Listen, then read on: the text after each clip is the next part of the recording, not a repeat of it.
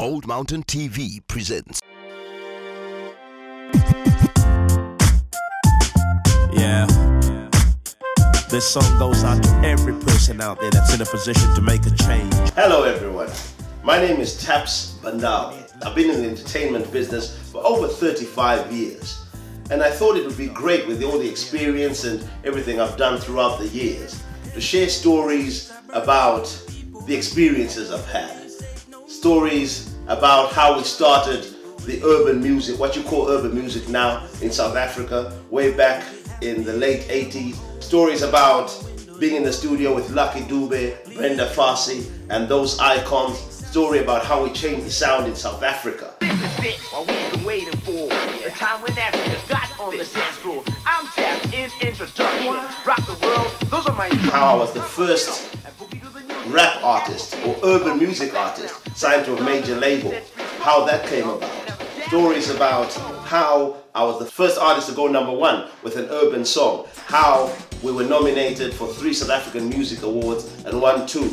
All the great experiences we had, and you guys will really love these stories, because from there I went over to the UK, did some amazing things there as well, was signed to the top label in the world. They gave me my own production deal, and there I signed artists, and we had 4 #1s. Whatever you want, I got it, I'm hot, baby, I want it, love solid for hours, not even Austin Powers could top it. I'll do better. Stories about working with great artists, how I honed my production skills, how I was rejected by a lot of the labels before we went on to success, how then I came back to Malawi with an aim of really revolutionizing the Malawi music industry.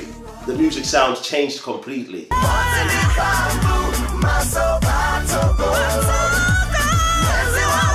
Great stories about working on fantastic classic albums like with Lucius Banda.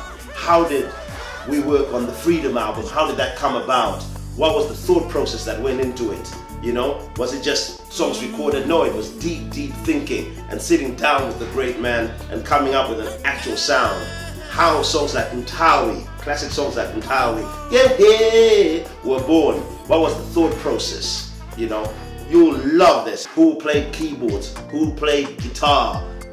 What arguments did we have? What fun did we have? Then stories like how Tay Grin's sound came about. How we changed the sound and gave Tay Grin his sound that will live on forever.